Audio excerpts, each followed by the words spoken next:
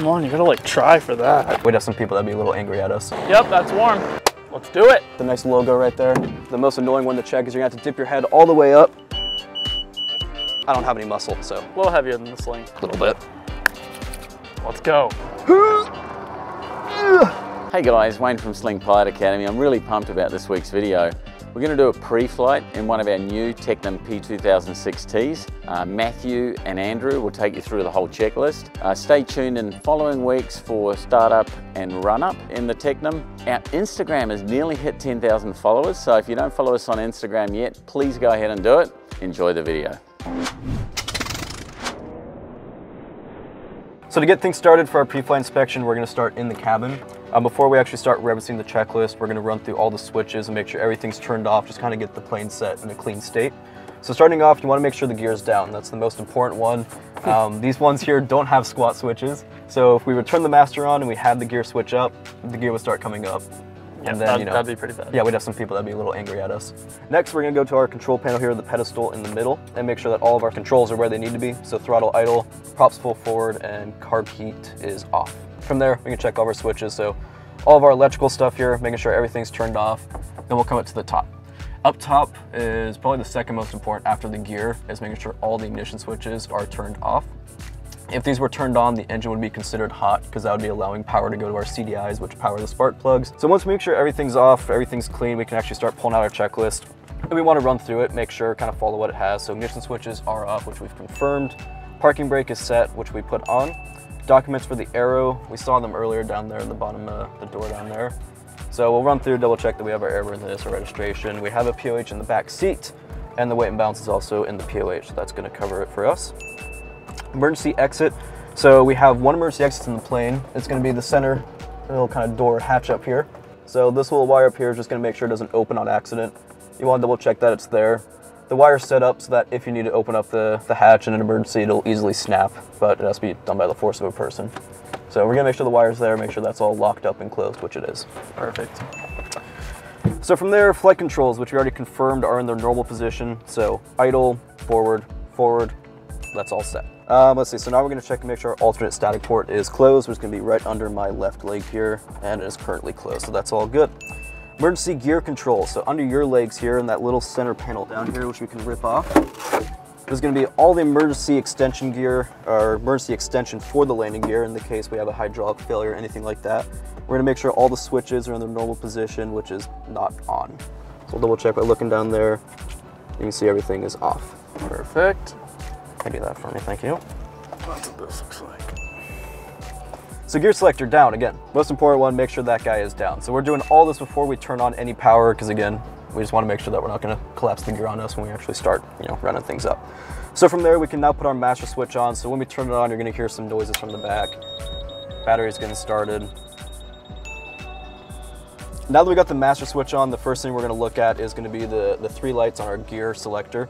We're going to make sure that they're all green. That's indicating that the gear is down and it's confirmed that it's locked in place. So now that we confirmed our gear is down, it's locked in place, we're going to move over to our cross buses and avionics. So we're going to get all of our screens fired up. We're going to do that by putting on these switches here, cross bus, avionics. So these are just going to be our electrical buses here. We're going to get some more instrumentation fired up for us. From there, we're going to check our fuel quantity. It's going to be these two indicators here, about 26 gallons per side. So we're just going to look at it now. It's about half full. Should be enough for a good little 2-hour lesson. Let's see, rudder trim. So we're gonna make sure our rudder trim is neutral just for the pre-flight, just to get kind of reset from the last flight. Rudder trim is controlled down here in between our legs. So you have a little switch for left and right. You can see down here. To see what the state of the rudder is, we're gonna look at this little indicator right here. It's gonna show us if it's left or right. All right, so the rudder trim is set neutral. From there, we're gonna check the pitot heat. If you would be so kind, pitot heat is on. Yep, that's warm.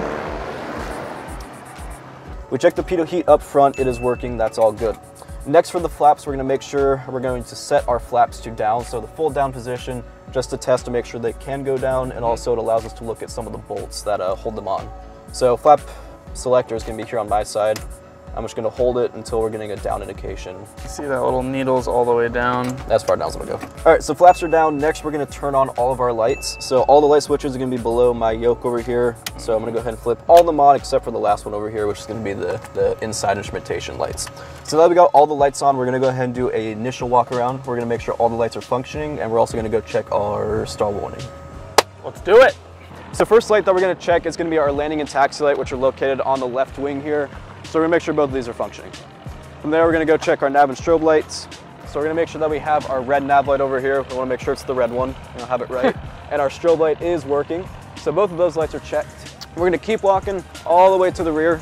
So we're just gonna double check up here that our rear nav light and strobe light's working. So it's hard to see on camera, but it is strobing. Coming over to the right wing, same thing.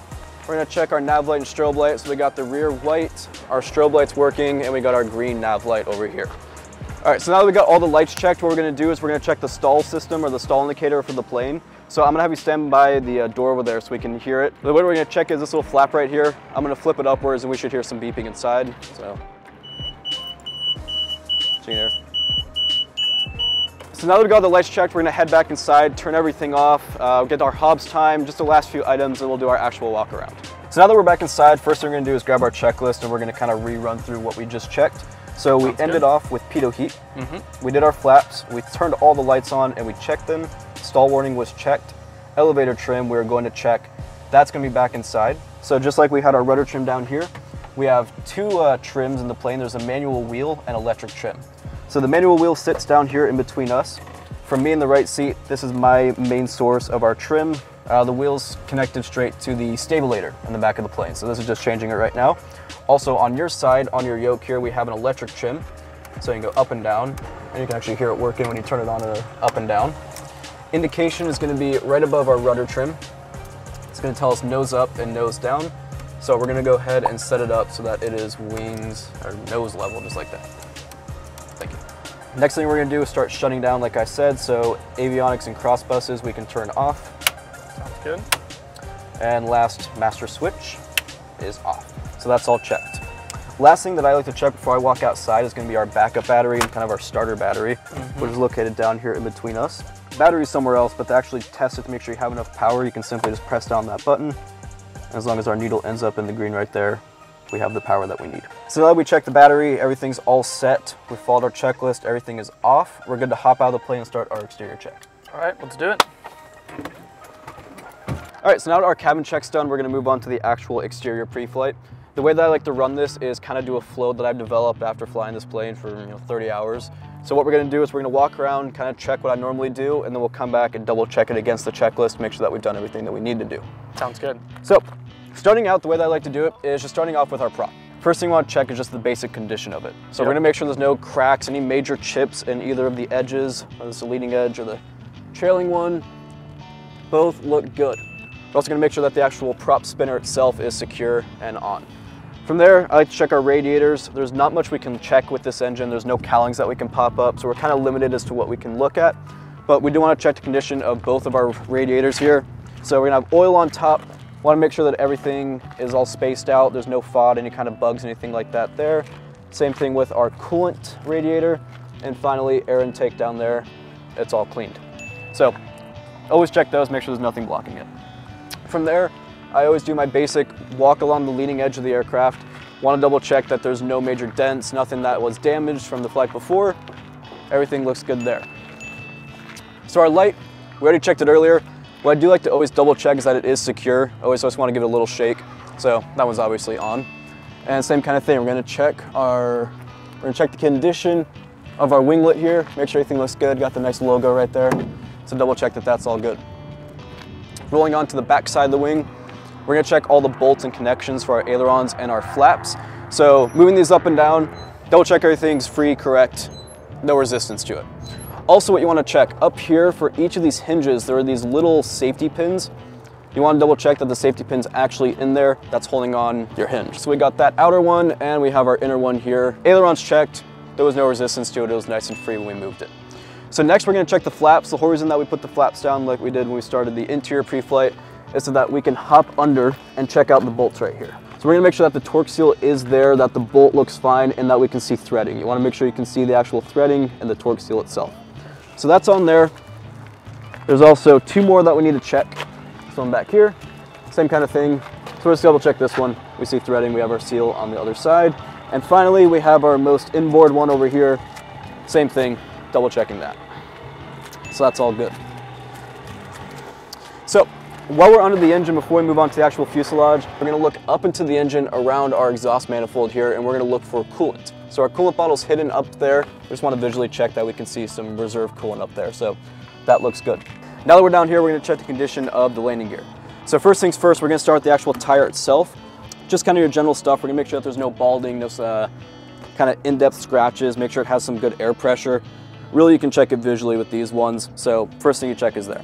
From there, we're gonna check the brake in the back here. If you wanna come around, we're gonna check the brake caliper, making sure it's all in good condition. Don't see any kind of hydraulic fluid leaking out. Make sure the brake discs all look good. So looking at our strut right here, gonna make sure that there looks like there's some good pressure in there, that the wheel's not sinking too low. Make sure that the plane's able to hold itself up. And then finally, the most annoying one to check is you're gonna have to dip your head all the way up and look up inside at a little black switch that sits in here, a little micro sensor right there. So what that little guy does, it is responsible for indicating whether the gear is completely down or not. So you want to make sure that that is connected and it's in place. If it's not, we'll get incorrect indications inside the plane. So from there, we'll now move on to the actual fuselage itself. Just walking alongside, kind of doing a normal condition check, looking for any weird dents, anything that looks like it was damaged from a previous flight. Look up top, got our ELT up there, all of our GPS, radio back here. Everything looks good. Now, one thing we do in the check over here is going to be the actual landing gear hydraulic compartment. So what holds all the hydraulic fluid that we use for the landing gear. There's a little window down here that we need to peek into. So double check in the window here, make sure we have at least 20 bars, which we got 40, so plenty right there. Back here is just a little case to protect the batteries. So next we're going to check our vertical stabilizer. Double check that, again, no damage on the leading edge, anything like that. We got our 2 VOR antennas up there that are looking good. Side of it looks fine. And now the stabilator. So this is a big one to check right here. Kind of like we do with the ailerons, we're gonna do some full deflections on it, go all the way up, all the way down. Want to make sure that there's no resistance, that's moving free and correct. We're also gonna make sure that this guy here is moving with it. What this is gonna do is kind of help relieve some of the pressure, because now that we're flying a really big buff plane, you know, this is gonna kind of help us have to use less muscle as we're pulling up and down the stick, because I don't have any muscle, so. We'll heavier than the Sling. Just a little bit. Next thing, again, we're gonna look at some more bolts inside. So back here on our rudder trim, we're gonna look inside these 2 crevices over here, and we're gonna double check that we can see threading on these bolts, making sure that's fully secure. And same thing all the way down here at the bottom, making sure that everything looks like it's all secured and it's not gonna come off as we start up. All right, so now that the stabilator's done, we checked our rudder, we checked the rudder trim. We're gonna move on to the other side, the vertical stabilizer. Just double check that everything looks good on it, which still does. So now we're gonna check the right side of the fuselage. No windows or anything to check on this side. We're just gonna make sure, again, no damage, everything looks clean, looks normal. We also have a static port down here that we wanna double check is cleared out, which looks good from over here. Now that we're back here on the right wing, we're kind of going to do the same flow that we did on the left, but reversed. So starting out, we're going to look at our landing gear down here on the right side. Same kind of system. We're going to check the state of the tire itself. Everything looks fine. There's no balding. There's plenty of tire pressure. Brake back here looks fine. There's no leaking. The caliper looks good. Disc looks good. And same thing with the strut. So we can see that there's some good pressure in there holding the plane up. And last but not least, our micro switch again. Double check that it is there. We already kind of checked the circuitry of it. We saw that it was green when we turned on the avionics, so it is indicating that the gear is down, and it is there. We're gonna look up at the engine again. So double checking, I mean, again, it's really limited to what you can see inside, but you're gonna look for the coolant tank in here. We're also just gonna check for anything that looks like there might be some oil leakage. Looks like we got our coolant, everything set up in there. Next, we're gonna go back to our flap. We're gonna start looking at all of our bolts and hinges again, looking for that thread lock. Got 1, 2, and finally over here at the end is our 3rd. Then we'll come over to the aileron. We'll check we got this guy here. So our eye bolt there that holds it on. And we'll check our movement again. We're gonna do our full, free, no resistance, anything holding us back. And again up top, we're gonna look at all the hinges, make sure that we have those little pins up there that are holding it on. See, we got 1 and 2 there. So that looks good. Cool. We'll move on, check our little winglet. Again, now we're kind of coming back to the leading edge. We're looking for any damage. We're going to shake our light here, make sure it's nice and secure, and look down the leading edge. Seeing no dents, nothing that looks too concerning.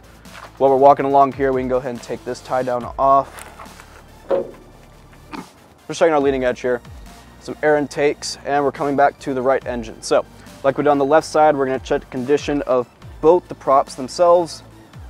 They both look great, no chips, nice and new. And our prop spinner is fully attached. Also, we're going to check our radiators here. I'm going to flip this guy up. Check our radiators again. Oil radiator looks nice and clean. Same with the coolant, and the air intake is clear, nothing blocking it. Now that we got the right wing done, we'll move on to the front of the plane, the nose. A couple items we're going to check. So we got our two pitot tubes that we need to look at, but most importantly is going to be the nose gear itself. So kind of walking along, looking for any damage along any of the windows, any windshield, any dents, anything that looks concerning. Pitot tube, we're going to make sure that it is clear, nothing inside causing any blockage for us, so that one looks fine. We're going to get down and we're going to look up in the actual wheel well itself for the nose gear. Look for balding, tire pressure, it all looks good. So we'll look up in the wheel well, we're going to make sure that nothing looks out of place, nothing looks, you know, snapped, anything like that, which it looks good up inside. And now looking just from the nose of the plane, looking for anything that looks off, but perfectly symmetrical, everything looks good. And last, we will check our pitot tube here on the left side, make sure that one's all clear, nothing blocking it. So now that we checked the pitot tube on the left side, we've kind of completed our basic walk around. So before we go and double check on the checklist, we have two more things that we need to do for both engines. That is going to be checking the oil and sumping a little bit of fuel. So what we'll do is we'll go ahead and grab our sump from inside, we'll grab the ladder there, and we'll get checking. We got our sump, our screwdriver, and we got our ladder. So to check the oil, we're going to have to actually get on top and look inside from the top of the engine. So before I do that, I'm just going to move the prop out of the way here so it's easier for me to see in there. With the ladder, we're going to hop up. We've got two screws to undo over on the flap here for the oil. And then peeking inside, it's the same oil tank that we have in the Sling since it's the Rotax engine, but you'll take the cap off. Make sure you leave the cap in plain sight right there so you don't forget to put it back on after you start the engine. So now that we got the cap off, we're going to reach in and grab our dipstick out. This is going to show us the level of the oil to make sure we have enough. It needs to be at least on the flat part of the stick, which it is in this case, so we have enough. We don't need to burp it. If it was not, which often after running the engine it's not going to be on the flat part, we'll have to put it back in and actually turn the prop manually until the engine burps. So I'll go ahead and stick it back in, put the cap back on, give it a good twist and a good little shake just to make sure that's secure. It's not going to come off in flight. Finally, go ahead and close this back up. A good little twist. Make sure it's nice and secure. And the oil is checked. So that's all that we're going to have to check up here. We'll do the same thing for the right engine right now.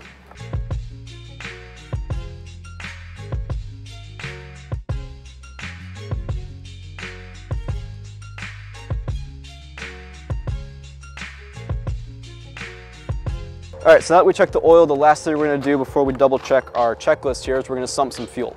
So for the engine, or for the fuel, we're going to come to the back of the engine here. Looking up inside, we have a little fuel sump right here, a little drain. We'll pull it out. We're just going to double check for no contaminants that are floating or sunken at the bottom, and we're going to look for any water that might be in there, but this looks pretty clear. So we checked the left engine, we're going to do the same with the right. Come up under here with our sump. Grab a good little bit of fuel, and we're looking for the same thing. Nothing floating around, no water in there, so this side's also good. All right, so now that we checked our oil, we checked our fuel, we're gonna run through our checklist and we're gonna make sure that we looked at every item that we have listed. So everything for the left side of the plane, we completed. We also did our gear pump, battery box, horizontal tail and trim tab, vertical tail and trim tab. Yeah, so then we also checked the right side here. So everything on the exterior check is complete. So now that we've double checked our work against the checklist, the pre-flight's complete and we're ready to go fly. Let's go.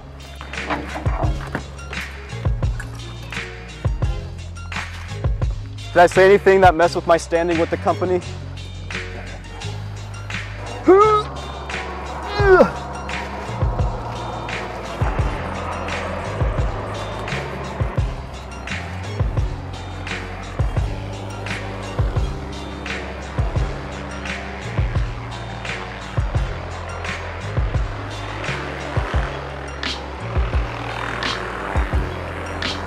So please don't forget to like, subscribe and leave a comment.